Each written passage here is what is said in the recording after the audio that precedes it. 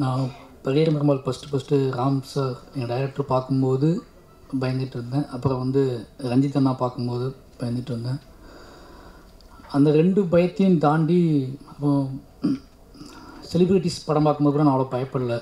நான் அது ஓகே அப்படின்னு விட்டேன். ஆனால் ப்ரெஸ்ஸு படம் பார்க்கும்போது வெளியே எனக்கு வந்து என்ன சொல்கிறதுன்னா லோ சுகரே ஆகிடுச்சு. எங்கள் சார் என் கூடவே இருந்தார், ரஞ்சித் அண்ணனும் கூடவே இருந்தாங்க. 3 பேருமே ஒருத்தர் அப்படியே பார்த்து சிரிச்சுட்டு அப்படியே உட்காந்துட்டே இருந்தோம். உள்ளே கேட்டேன், குமரேசன்கிட்ட கேட்டேன் எவ்வளோ பேர் இருக்காங்கன்னு கேட்டேன். எக்ஸ்ட்ரா சீட்லாம் போட்டு ஒரு 300 பேர் இருப்பாங்கன்னு சொன்னாங்க. பொதுவாக வந்து இவ்வளோ ஷோக்கெலாம் வரமாட்டாங்க, அவங்க படத்துக்கு எதிர்பார்த்து வந்திருக்காங்க, என்ன சொல்ல போகிறாங்கன்னு தெரில அப்படின்னாரு. எட்டி பார்த்துட்டே இருந்தேன் என்ன ரியாக்ட் பண்ணுறாங்க அப்படின்னு சொல்லி. உண்மையிலே சொல்லணுன்னா அந்த தினத்தை என்னால் சொல்லவே முடியல. ஏன்னா பாப்பா பிறந்தப்போ கூட நான் அவ்வளோ எமோஷ்னலாலாம் இல்லை, அப்படியே வெளியே உட்காந்துட்டு இருந்தேன். ஏன்னா பாப்பா கண்டிப்பாக கையில் கொடுப்பாங்க அப்படின்னு சொல்லி. அது முடிஞ்ச உடனே குமரேசன் தான் சொன்னார், உள்ளே கை தட்டுறாங்க அப்படின்னாரு. பொதுவாக அவன் கேட்டேன், நான் பொதுவாக ப்ரெஸ் ஷோ போட்டால் கை தட்டுவாங்களோ பாவம்னு சொல்லி கை தட்டுவாங்களோ, நமக்கு ஷோ போட்டிருக்காங்க கை தட்டுவாங்களோன்னு நினச்சிக்கிட்டேன். அப்புறம் வந்து ரொம்ப நேரமாக கை தட்டுறாங்கன்னு சொன்னாங்க அவர். அப்போவும் நம்பிக்கை வரல. அப்போ வெளியே வந்ததுக்கப்புறம் முதல்ல ஒரு வயசானவர், நம்ம அவர் பேர் நெல்லை பாரதின்னு நினைக்கிறேன், ரொம்ப கிட்டத்தட்ட தங்கராஜ் அப்பா மாதிரியே இருந்தார். அவர் வந்து என் கையை பிடிச்சிட்டு கண்ணீர் வெளியே நான் உங்கள் ஊர்காரன் தான் அப்படின்னு சொல்லிட்டு. நான் நிறைய படங்கள் பார்த்துருப்பேன், எவ்வளோ வருஷமாக இருக்க சினிமாவில். ஒரு 4 படத்துக்கு தான் நான் எந்திரிச்சின்னு கை தட்டியிருப்பேன், உன் படத்துக்கு கை தட்டினேன் அப்படின்னு சொன்னார். அப்போ தான் போன உயிர் திரும்பி வந்துச்சு. அப்போ அதில் ஒர்க் பண்ண படம் பார்த்த 300 பேரில் எனக்கு தெரிஞ்சு 250 பேராவது என்னை கட்டி பிடிச்சிட்டு தான் போனாங்க. அப்புறம் தான் நான் வந்து எனக்கு கண்ணே தெரிய ஆரம்பிச்சிருச்சு. அப்போ நம்பிட்டேன், ஓகே இதுக்கப்புறம் இவங்க நம்ம விட மாட்டாங்க, கைவிட மாட்டாங்க அப்படின்னு நம்பிட்டு. அப்போ அண்ணன் வந்து போய் நிம்மதியாக தூங்குடா, போதுண்டா, அவ்வளோதான் நான் முடிஞ்சிடா அப்படின்னு சொன்னார். அதுக்கப்புறம் பேசின எல்லாருமே, ஏன்னா அதுக்கப்புறம் போயிட்டு அவங்க எழுத மட்டும் செய்யலை, போயிட்டு எனக்கு எல்லா மீடியா உள்ளவங்களும் எனக்கு ஃபோன் பண்ணி நம்பர் வாங்கி ஃபோன் பண்ணாங்க. விடிய ஃபோன் பண்ணிகிட்டே இருந்தாங்க, விடிய ஃபோன் பண்ணிட்டே இருந்தாங்க. நான் இந்த பத்திரிக்கையிலேருந்து பேசுகிறேன், அந்த பத்திரிக்கையிலேருந்து பேசுகிறேன், படம் பார்த்தேன். இப்போ ஏகப்பட்ட பேர், ஏன்னா நம்பவே முடியல. நான் ஃபஸ்ட்டு பட டைரக்டரை படம் பார்த்துருக்கோம். அவங்க பேசின விதம் வந்து என்னால் அதை என்ன சொல்கிறேன்னே தெரில, என்னால் பேசவே முடியல. அப்படி பேசினாங்க, எமோஷ்னலாக பேசினாங்க. ஆண் பெண் வயசானவங்க எல்லாருமே. அப்போ தான் பெரிய கான்ஃபிடென்ட் வந்துச்சு. நிம்மதியாக துணி காலையில் எழுந்திரிச்சேன். சீரியஸாகவே என்ன சொன்னால் ஒரு தப்பிச்சிட்டோம் அப்படிங்கிற மாதிரி ஃபீல் இருந்துச்சு. ஏன்னா நான் அண்ணன் என்ன பயந்துட்டு இருந்தாருன்னா, எல்லாத்துக்கும் ஒரு நல்ல படம் எடுத்துருக்கோம் அது ஓகே, ஆனால் யாராவது ஒருத்தர் எனக்கு கண்ணாடி படம், நான் ஒரு கண்ணாடியால் அந்த படத்தை நம்ம எடுத்து வச்சுருக்கோம், யாராவது ஒருத்தர் கல்லை கொண்டு இருந்தால் கூட இந்த படம் உடஞ்சி விழுந்துருமோ அப்படிங்கிற பயம் வந்து எங்கள் 2 பேர்த்துக்குமே இருந்துச்சு. ஆனால் எங்கள் டைரக்டருக்கு அந்த பயம் இருக்கா, ஏன்னா அவருக்கு கெத்து தான். அவர் வந்து நல்ல படம் எடுத்துட்டா, யார் பாராட்டினா ஓடனான்னு சரி ஓடாட்டுன்னு சரி அப்படி தான் அவர் பேசுவார். ஆனால் 2 பேருமே ஏன்னா ஒரு கண்ணாடி கூடிய தூக்கிட்டு வந்து வச்சா எப்படி இருக்கும் அப்படின்ட்டு. ஆனால் பத்திரமா ரொம்ப எங்களை விட ரொம்ப கேர்ஃபுல்லாக பிடிச்சது மீடியா மட்டும்தான். என்னை விட வந்து அண்ணனை விட வந்து மீடியா வந்து ரொம்ப பத்திரமா தூக்கி கரெக்டாக ஒரு இடத்துல வச்சு இந்த பாருங்க இந்த படத்தை அப்படின்னு சொன்னது வந்து மீடியா தான். ரொம்ப ரொம்ப தேங்க்ஸ் பண்ணிக்கிறேன். ஏன்னா இந்த 12 வருஷத்தில் இந்த சென்னை நகரத்தில், இவ்வளோ பேர் நகரத்தில் மாரி செல்வராஜ் அப்படிங்கிற பெயரை இவ்வளோ சத்தமாக வந்து சொன்னது வந்து என்னால் வந்து அதுக்கான எவ்வளோ நன்றி சொன்னாலும் தராது. ரொம்ப ரொம்ப தேங்க்ஸ், ரொம்ப ரொம்ப நன்றி. என்னால் வந்து பேச முடியல. ஏன்னா ரொம்பவும் மூத்த பத்திரிகையாளர்கள், ரொம்ப மூத்த பத்திரிகையாளர்கள், நான் பிறக்கிறதுக்கு முன்னாடியே சினிமாவுக்கு வந்த பத்திரிகையாளர்கள்லாம் வந்து டேய் தம்பி அப்படின்னு பேசின விதம், உன் வயசு என்னடா, நீ யாரா, நீ எங்கேடா வந்த, எப்படா வந்த அப்படின்னு பேசின விதம்லாம் இருக்குல்ல, எனக்கே என் மேலே ஒரு பெரிய கர்வம் வந்துச்சு, ஒரு பயம் வந்துச்சு. அப்போ தான் சந்தோஷ் நாராயணன் சார் கேட்டார், மாறிட மாட்டேங்கல அப்படின்னாரு. நான் சொன்னேன் மாதிரி மாறிடாத மாதிரியே அப்படின்னு சொன்னார். அப்போ நான் சொன்னவட்ட ஒன்றுன்னு சொன்னேன், மாதிரி ராம் சார் பார்த்துட்ருக்காரு, அவர் உயிரோடு இருக்கிற வரைக்கும் நான் மாற மாட்டேன் அப்படி சொன்னேன். அவர் பார்த்துட்ருக்காரு என்னையே, அதுக்காகவே நான் வந்து மாற மாட்டேன்னா அப்படின்னு சொன்னேன். அதனால் வந்து இந்த படத்துக்கு முழு விஷயமே வந்து மீடியா தான். ஏன்னா எல்லாருமே ஆச்சரியப்பட்டு போயிட்டாங்க, என்னடா டைம்லைனை திறந்தா பையன் நான் பயந்துக்கிட்டேன். இவ்வளோ நான் என்னோடய ஃபேஸ்புக்கில் தான் அப்படி இருக்குன்னு நினச்சிக்கிட்டேன். அப்புறம் தான் வந்து எல்லாத்தையும் ஃபோன் பண்ணி உங்களுக்கு அப்படி தான் தெரியுதா, உங்களுக்கு அப்படி தான் தெரியுதா அப்படி கேட்டேன். எல்லாருமே வந்து ஆமாப்பா ஃபுல்லாக அவங்க படம் தான் வருது அப்படின்னு சொன்னாங்க. ரொம்ப நன்றி. நிச்சயமாக சொல்கிறேன், எல்லாரோட கையும் சிக்கன்னு பிடிச்சிக்கிறேன். இதான் என்னால் வந்து இப்போது என்னால் சொல்ல முடிஞ்ச அளவு தான். அந்த 300 பேர், அந்த 400 பேர், அந்த 300 1000 ஆச்சு, அந்த 1000 2000 ஆச்சு, அது லட்சக்கணக்காக மாறிடுச்சு. அதை கொண்டு போய் சேர்த்தது, கை மாற்றி விட்டது எல்லாமே நீங்கள் தான். ரொம்ப ரொம்ப தேங்க்ஸ் அதுக்கு. அப்புறம் வந்து அண்ணன் என்னன்னா, ஒரு அண்ணன் படம் பண்ணுறதுனால வந்து உங்களுக்கு வந்து என்ன சொல்கிறதுன்னா, படம் ஓடும் ஓடாமல் போகும் அப்படிலாம் இல்லை. பக்கத்திலே பிடிச்சி வச்சுருந்தார். இந்த 4 நாளாமே வந்து இந்த 5 நாள் பக்கத்துலேயே பிடிச்சி வச்சுருந்தார், கூடவே வச்சுருந்தார். எப்போவுமே சிரிச்சிட்டே பேசிட்டே இருப்பார். விட்றா பார்த்துக்கலாம்டா, அந்த பக்கத்துலேயே பிடிச்சே வச்சுருந்தார். என்ன சொல்கிறது, கூட பிறந்த அண்ணன் ப்ரொடியூஸ் பண்ணால் கூட அப்படி நடக்காது. நீ வந்து கிட்டத்தட்ட இந்த நிமிஷம் வரைக்கும் கையில் பிடிச்சி வச்சிட்ருக்காரு, சிக்கன் பிடிச்சி வச்சிட்ருக்காரு. அண்ணா வந்து என்ன சொல்கிறது, இந்த பரியேறும் பெருமாள் வந்து எல்லாம் கேட்டாங்க என்கிட்ட, எப்படி வந்து ஒரு ஃபஸ்ட்டு படத்தில் எந்த தைரியத்தில் நீ வந்து இந்த ஷாட் வச்ச, எந்த தைரியத்தில் இப்படி எடுத்த, எல்லாமே ஒரு சொல் தான். ஏன்னா ரஞ்சித் அண்ணா வந்து உனக்கு என்ன தோணுதோ அதை எடு, உன்னோட படம், உன்னோட சினிமா, மாரி செல்வராஜ் அப்படின்னு ஒரு படமாக வரணும் அது அப்படின்னு சொன்னார். ஏன்னா உனக்குள்ளே ஒன்று இருக்குது, அதை அப்படியே கொண்டு வா. இப்பவும் கூட அதான் சொன்னார், உனக்குன்னு எதையுமே மாற்றி, உனக்குன்னு ஒரு இடம் கொடுத்துருக்காங்க, உன்னை வாட்ச் பண்ணுறாங்க, உன்னை கவனிக்கிறாங்க, நீ என்னவா அறியப்பட்டாயோ அதுவாகவே உன்னோட படைப்புகள் இருக்கணும், யாருக்காகவும் எதற்காகவும் காம்ப்ரமைஸ் பண்ணிக்காத, நீ ஒரு படைப்பாளிடா, நீ பெஸ்ட்டுடா அப்படின்னு சொன்னார். அதை சொல்லிட்டு அவள் கை பிடிக்கிற விதமே வந்து வேறு லெவலில் இருக்கும். அதுக்கு எவ்வளோ அது நன்றி சொல்ல மாட்டேன், நான் கூடவே தான் இருப்பேன், என்ன நன்றி சொல்ல மாட்டேன், அவள் கூட தான் இருப்பேன். அடுத்து இதுக்கு அப்புறம் வந்து எங்கள் இயக்குனரை பற்றி நான் சொல்லணும்னு அவசியம் இல்லை, அது உங்களுக்குலாம் தெரியும். அடுத்து என்னோடய டீம், என்னுடைய அசிஸ்டன்ட் ரைட்டர்ஸ் டீம். ஏன்னா அவங்க எல்லாத்துக்குமே நம்ம படம் பண்ணியிருக்கேன், நைட் டெய்லி படத்தை நான் ஒர்க் பண்ணிகிட்டே இருப்பேன்னா அப்போ கேட்பேன் அவங்கக்கிட்ட, இது ஒர்க் அவுட் ஆகுமாடா, இது பேசுவாங்களாடா. ஏன்னா எல்லாத்துக்கும் ஆசை இருக்கும், நம்ம படத்தை பற்றி எல்லாரும் நிறைய பேர் பேசினா தான் நமக்கு ஒரு சந்தோஷமாக இருக்கும். ஏதோ 4 பேர் நம்ம செலக்ட் பண்ண 4 பேர் பேசிகிட்டு இருந்தால் நம்மளால் தாங்கிக்க முடியாது.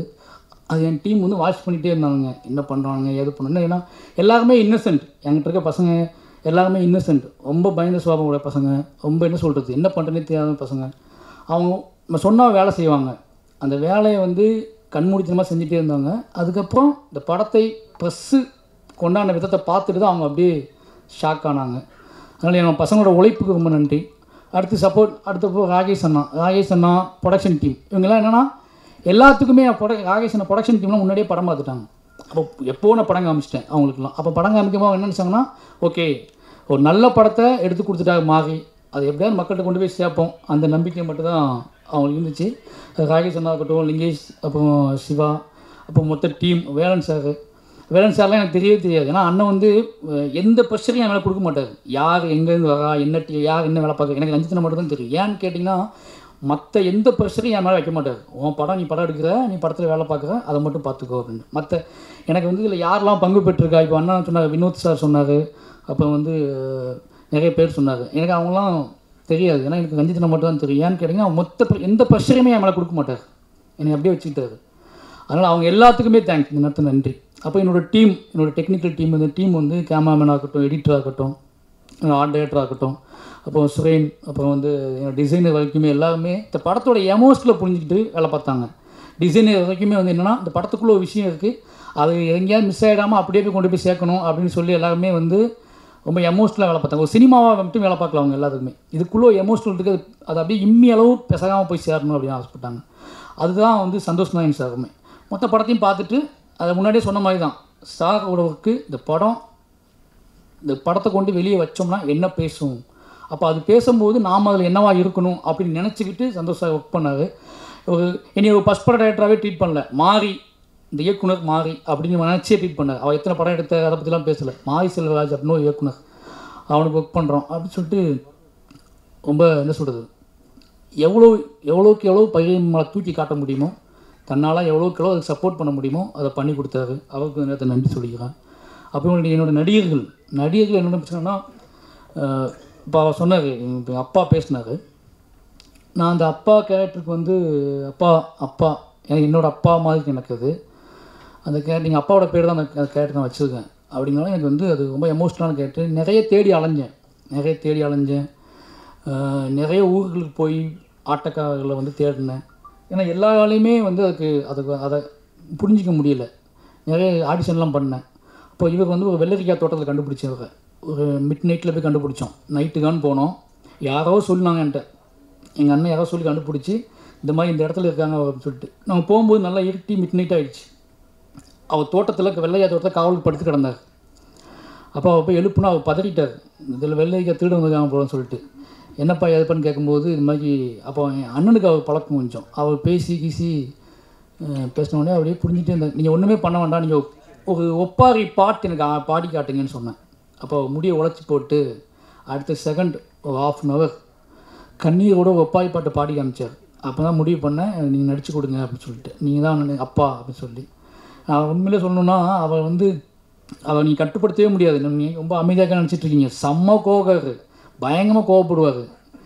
அவரை கட்டுப்படுத்துறது ரொம்ப கஷ்டம். நானே நான் ரொம்ப அவர்கிட்ட கோவப்பட்டிருக்கேன். ஏன்னு கேட்டிங்கன்னா கண்ட்ரோல் பண்ணவே முடியாது. அவள் பாட்டு தனியாக நின்றுட்டுருப்பார், யாரையும் கவனிக்க மாட்டார், அந்த கெத்துலேயே இருப்பார். நீங்கள் படம் பார்த்ததுக்கு அப்படியே ஆப்போசிட், செம்ம கெத்து அவர். அப்படியே இருப்பார். அப்படியே அவர்கிட்ட சொன்னேன், அப்படியே எமோஷனலாக பேசி நான் அழுதுக்கப்புறம் தான் அவர் அழ சம்மதிச்சார். ஓகே நீ அழுற, அதனால் நான் அழுறேன் அப்படின்னு சொல்லி அப்படியேப்பட்ட கெத்து கேட்டுறவர். அதுக்கப்புறம் அவர்கிட்ட பேசி அந்த சீனை புரிய வச்சு, இந்த விஷுவலை புரிய வச்சு, அதுக்கப்புறம் அவர் சொன்னார் என்கிட்ட நிறைய விஷயங்கள், நிறைய வாழ்க்கையை டோட்டலாக நினச்சிக்கிட்டு அந்த சீனை பண்ணார். அதுக்கப்புறம் அவர் ஒட்டுமொத்த கலைஞர்களோட இந்த மாதிரியான ஒட்டுமொத்த கலைஞர்களையும் நினச்சிக்கிட்டு அதுக்கப்புறம் அதை பண்ணார். அவருக்கு ஏன்னா நான் அம்மனமாக ஓடணும்னு சொன்ன உடனே அவர் சொன்னாங்க என்கிட்ட, எப்பா இது தப்பாயிடுமா, என் பிள்ளைகள்லாம் பார்ப்பாங்களே அப்படின்னு கேட்டாங்க என்கிட்ட. அப்போ உண்மையாகவே எனக்கு கஷ்டமாக தான் இருந்துச்சு. ஓகே இது சினிமாவாக ரிப்பீட் ஆகிக்கிட்டே இருக்கும், அவங்க பாப்பா இருக்காங்க, அவங்க ஒய்ஃப் எல்லாம் என்ன பதில் சொல்லுவாங்க, ஊருக்காங்க கிண்டு அடிப்பாங்களாப்பா அப்படின்லாம் கேட்டாங்க என்கிட்ட. அப்போ நான் சொன்னேன், இந்த கதையை சொன்னேன், இந்த பரியரும் பெருமாள் ஒட்டுமொத்த கதையும் சொன்னேன். இதுக்கப்புறம் நீங்கள் ஓடணும் முடிவு பண்ணிக்கவான்னு சொன்னேன். அப்போ கதையை ஃபுல்லாக கேட்டு நான் ஓடுறேன்ப்பா அப்படின்னு சொன்னார். அதுக்கப்புறம் தான் ஓட சம்மதிச்சார். அதுக்கப்புறம் தான் இந்த சீனை ஓடினார். நீ அதை எடுக்கும்போதே எல்லாருமே நீங்கள் சொல்கிறீங்க, நீ படம் பார்க்கும்போது நிறைய பேர் குனிஞ்சா கண்ணது. கமல்ஹாசன் சார் சொன்னார், படம் பார்த்துட்டு இருக்கும்போது அந்த சீன் ஓடும்போது நிறைய பேர் அவங்க டீம் நிறைய பேர் குனிஞ்சிக்கிட்டு தான் சொன்னார். அந்த மாதிரி ஷூட் பண்ணும்போதே நிறைய பேர் குனிஞ்சிக்கிட்டாங்க. அதான் அதை எடுத்தோம், கஷ்டப்பட்டு எடுத்தோம். ஏன்னா அவர் இப்போ நம்பினார், நீ நம்பி ஓடினார். இன்றைக்கும் இப்போவும் படம் பார்க்கல அவர். நேற்று எங்கள் அம்மா மார்க்கெட்டுக்கு போயிருக்காங்க, திருநெல்வேலி மார்க்கெட்டில் வெள்ளையாக வந்துக்கிட்டு இருந்துக்காரு. எப்போ ஊரே உன்னை தேடிட்டு இருக்கு, நீங்கள் உட்காந்துட்ருக்க அப்படின்னு சொல்லியிருக்காங்க. அப்படியாம்மா அப்படின்னு சொல்லி இன்னைக்கு கிளம்பி வந்திருக்காரு. இன்னும் படம் பார்க்கல அவர். ஏன் படம் பார்க்கலன்னு கேட்டேன். இல்லை பாப்பா ஹாஸ்டலில் இருக்காங்க, பாப்பா வந்ததுக்கப்புறம் பாப்பா கூட பார்க்குறான்னு சொல்லியிருக்காரு. படம் பார்த்தா என்னவா நினைக்க போகிறான்னு தெரில. அதுக்கு தான் இப்போ வெயிட் பண்ணிகிட்ருக்கேன். அவருக்கு நன்றி. அப்போ கதீர், ஆனந்தி, இவங்க எல்லாருமே, யோகி பாப்பண்ணா, இவங்க எல்லாருமே கிட்டத்தட்ட ஏதோ ஒரு புள்ளியில் ஏதோ ஒரு நாளில் இந்த படத்தோட எமோஷ்னலையும் இந்த ஒட்டுமொத்தமாக இந்த படம் என்ன கிரியேட் பண்ணும், மக்கள் எப்படி எடுத்துக்குவாங்க அப்படிங்கிற விஷயத்த புரிஞ்சுக்கிட்டு ஹெல்ப் பண்ணாங்க. அவங்களுக்கு எல்லாத்துக்குமே நன்றி. கடைசியாக என் ஊர் எனக்கு நீங்கள் பார்த்துருப்பீங்க, திருநெல்வேலி பூர்ணகலா தியேட்டரில் இன்றைக்கி ஹவுஸ்ஃபுல். இன்றைக்கி இப்போ ரிலீஸ் ஆன நாளில் இன்றைக்கி வரைக்கும் 4 ஷோ ஹவுஸ்ஃபுல். 600 சீட் உள்ள தேட்டர் அது. அதில் எங்கள் அண்ணன் ஹவுஸ்ஃபுல் போர்டு மாட்டியிருக்கும், அதில் நின்றுட்டு மாதிரி ஒரு ஃபோட்டோ. அதை நான் டெய்லி அந்த ஃபோட்டோ பார்ப்பேன். அந்த போர்டு டெய்லி பார்ப்பேன்னா அது கரெக்டாலும் சரி, கரெக்டாட்டும் சரி டெய்லி அந்த ஃபோட்டோ கிடக்கிற மாதிரி பார்த்துட்ருப்பேன். ஏன்னா நான் படம் பண்ணுறேன்னு சொன்ன உடனே, நான் சினிமாவில் இருக்குன்னு சொன்னோடனே அவன் கிட்டத்தட்ட 10 வருஷமாக சொல்லிகிட்டு இருக்கேன் சினிமாவில் இருக்குன்னு சொல்லி. ஆனால் அவங்களுக்கு அதை பற்றி எந்த புரிதலுமே கிடையாது. ஆனால் அதுக்கப்புறம் நான் ஆனந்தோட எழுத ஆரம்பித்தேன். ஏதோ பண்ணுறான் பையன் அப்படின்னு நினச்சாங்க. இப்போ திடீர்னு படம் கமிட்டாக ஆரம்பித்தேன். அப்போ கூட அவங்க நம்பிக்கை வரல. படம் ஷூட்டிங்க்கு முந்தின நாள் நான் ரஞ்சித்தை நான் கூப்பிட்டு ஊருக்கு போயிருந்தேன். அப்போ தான் நான் எந்த மாதிரி இடத்த அடைஞ்சிருக்கேன் அப்படின்னு அவங்க நம்பினாங்க. ரஞ்சித்தை நான் பார்த்து அவர் கையை பிடிச்சி அவங்க பேசினதுக்கப்புறம் தான் நம்பினாங்க. மறுநாள் நான் டீமோட போய் இறங்கின உடனே அவங்கள என்ன சொல்கிறதுன்னா, எனக்கு அவங்க கொடுத்த ஒத்துழைப்பு இப்போ வரைக்கும் சொல்கிறேன், இன்றைக்கி வரைக்கும் சொல்கிறேன். ஏன்னா இப்போ லிங்கேஷ் சொன்னார், புளியங்குளம் மக்களே பாதி வேலையை பார்த்துட்டாங்கன்னு சொல்லி. ஏன்னா எனக்கு நான் போன மீட்டிங்லேயே சொன்னேன், நான் ரொம்ப கோபமாக காமிச்சிக்கிட்டேன், அவங்க வேலை பார்த்தாங்க அது பண்ணாங்கன்ட்டு. அதெல்லாம் தாண்டி இப்போ அவங்க எப்படி கேட்டேன், இப்போ தான் நான் திருநெல்வேலிக்கே போகலை, இப்போ தான் கேட்டேன் எப்படி ரிசீவ் பண்ணுறாங்க, படத்தை புரிஞ்சுக்கிட்டாங்களா இல்லை கோவப்படுறாங்களா, என்ன பண்ணுறாங்க அப்படின்னு கேட்டேன். எல்லாருமே ரொம்ப எமோஷ்னலாக நான் என்ன நினச்சி படத்தை எடுத்தனோ அதே எமோஷ்னலில் அவங்க அழுதுகிட்டு தான் வெளியே வர்றாங்க. எனக்கு ஃபோன் பண்ணி அழுறாங்க, எனக்கு பேசுகிறாங்கும் போது எனக்கு இன்றைக்கி தான் நான் எங்கள் அண்ணனை பார்க்குறேன், நேரில் என் தம்பியை பார்க்குறேன், இங்கே இருக்க வேட்டை பாய்ஸ் எல்லாத்தையுமே பார்க்குறேன்.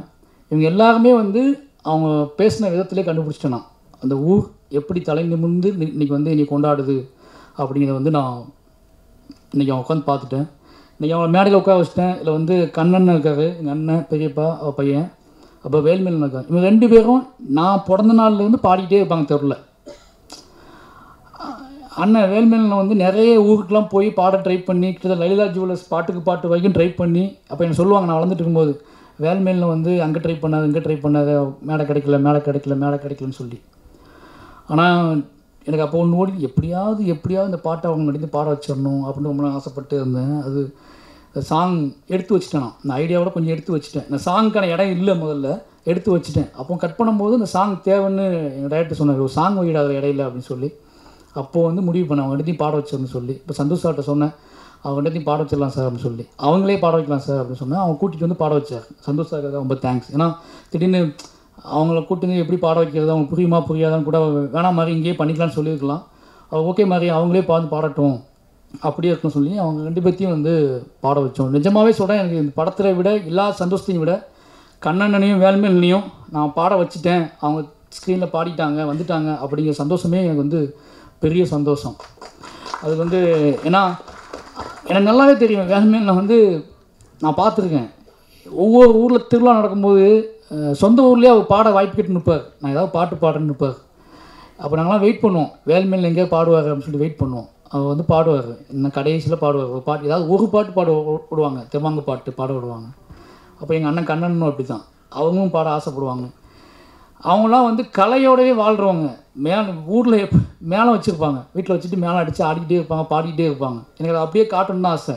எனக்கு நிறைய பேர் கேட்டாங்க, ஏங்க ஊரில் புளியங்குளத்தில் என்ன டெய்லி மேலே வச்சு ஆடுறாங்க அப்படின்னு நிறைய பேர் எனக்கு கேட்டாங்க.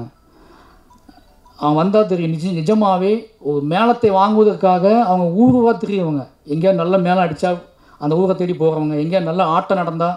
அப்படி தான் எங்கள் வாழ்க்கை இருந்துச்சு. என் வாழ்க்கை கிட்டத்தட்ட எங்கள் ஊரோட வாழ்க்கை எல்லாமே பக்கத்தில் எங்கே எது நடந்தாலும் திருவிழா ஆட்டம் பாட்டம்னா வண்டி கட்டி போய் பார்த்து அந்த கலைஞர்கள் கூடவே உட்காந்து அவங்கள பஸ் ஏற்றி வைக்கிற வரைக்கும். ஏன்னா அந்தோணி அண்ணனுக்கு வந்து டோட்டலாக புளியங்குளத்துக்குள்ளே வந்து சொந்த ஊர் மாதிரி எல்லா வீட்டுலையும் போய் சாப்பிடுவார். அப்படி கலைஞர்களையும் கொண்டாடி அதுக்குள்ளே வாழ்ந்து ஏதாவது ஒன்று பண்ண மாட்டோமான்னு இயங்கிக்கிட்டு இருந்தாங்க. அது 2 பேர்த்தையும் பாட வச்சதில் பெரிய நிம்மதி எனக்கு. அந்த ஊருக்காக நான் செஞ்ச ஒரே நல்ல விஷயத்தில் வந்து அது ரொம்ப முக்கியமான விஷயம் நான் நம்புகிறேன். அடுத்து ரொம்ப முக்கியமான விஷயம் சொல்லணும்னு நினச்சேன். இந்த மேடையில் நான் ரொம்ப பயந்துகிட்டே இருந்தேன் இந்த படத்தை ரிலீஸ் பண்ணும்போது. என்னென்னா என் ஒய்ஃபிட்லாம் சொன்னேன், நீங்கள் வந்து ஃபேஸ்புக்கை டீஆக்டிவேட் பண்ணிவிட்டு ஃபோன் யாராவது ஃபோன் பண்ண எடுக்காத, என்னையே என் நம்பர் கேட்டால் கொடுக்காத. இது பொதுவாக தமிழ் நம்ம வந்து ஒரு சினிமா குறித்து நமக்கு ஒரு பயம். நம்மளுடைய படம் எடுத்துருக்கோம் இதுக்கு. ஏன்னா நம்ம வந்து இப்போ ஃபேஸ்புக் இருக்குது, ட்விட்டர் இருக்குது, ஃபோன் இருக்குது, நீ யாரை வேணாலும் பிடிச்சிடலாம், யார்கிட்ட வேணாலும் என்ன வேணாலும் பேசலாம். அப்படிங்கும்போது பரியேறும் பெருமாள் மாதிரியான ஒரு படத்தை எடுத்து வச்சுக்கிட்டு நமக்கு என்ன நடக்கும் அப்படிங்கிற பயம் இருந்துகிட்டே இருந்துச்சு. அதனால் ரொம்ப அதுக்கு முந்தின நாள் நைட்டு நான் முடிவு பண்ணிட்டேன், எல்லாத்தையும் சொல்லி வச்சிட்டேன், இந்த மாதிரி எதையும் பண்ணாதுன்னு. இப்போ சொல்கிறேன், எனக்கு நான் பயந்த மாதிரி ஒரு ஃபோன் வரல. இந்த தமிழ்நாட்டின் நம்ம எவ்வளோ பயப்படுவோம்ல, அந்த மாதிரி எனக்கு வந்து என்னைய வந்து சாதி ரீதியாகவோ இல்லை எதன் ரீதியாகவோ என்னைய வந்து ஃபோன் பண்ணி என்னை மிரட்டலாம் ஒரு ஃபோன் வரல. அப்படிங்கிறது மட்டும்தான் இந்த படத்தோட வெற்றியாக நான் ரொம்ப நம்புகிறேன். இந்த படம் வந்து அப்படிப்பட்ட ஒரு வெற்றியை எனக்கு கொடுத்துருக்கு, கம்பீரத்தை எனக்கு கொடுத்துச்சு. நான் 2 நாள் நான் ரொம்ப பயந்தேன், யாராவது நம்ம ஃபோன் பண்ணுவாங்க இது பண்ணுவாங்க. ஒரு ஃபோன் தன் சாதி பெருமிதம் குறித்து ஒரு விஷயம் குறித்து ஒரு ஃபோன் வந்து எனக்கு வந்து ஃபோன் வரல. அதாவது நான் எதாவது யாருக்கு பார்த்து பயந்தனோ அவங்ககிட்ட எனக்கு ஃபோனே வரல.